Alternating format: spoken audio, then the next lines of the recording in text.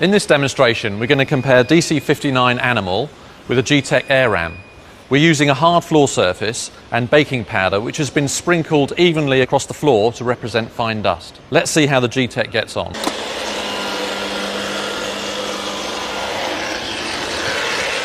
And now the Dyson.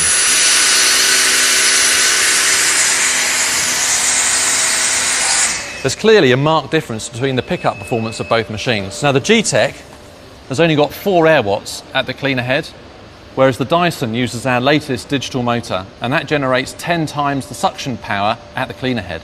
So not only is the Dyson better at picking up across all floor surfaces than the Gtech, but because of its unique format, it's easy to clean up high too.